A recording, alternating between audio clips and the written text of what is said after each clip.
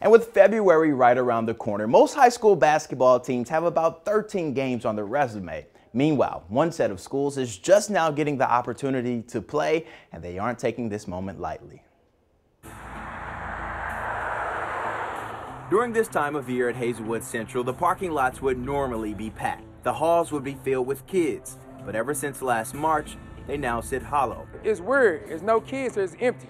That's because last summer, the Hazelwood School District switched from in-person learning to virtual, deflating many hoop dreams for the Hawks. This school year, it hasn't been the same. It kind of sucks because it's my senior year. So. While the chances of adding some banners to these walls or some more plaques in these trophy cases seem slim, the team never gave up hope. I never thought that we weren't going to play. And that's a good thing, because just a few weeks ago, the Hazelwood School District gave the green light to resume sports, meaning the gym that sat quiet for months is filled with life. And I'm not just talking about head coach Brandon Gilmore's shorts.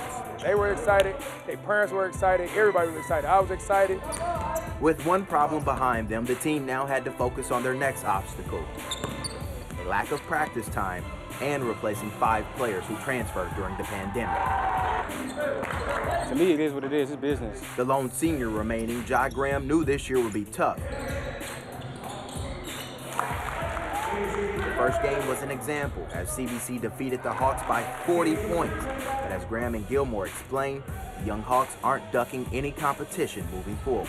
Figuring out stuff on the fly, we just compete. We just learn trying to compete. Happy we're in the gym, we're going to compete, play hard, and go from there. Now, don't forget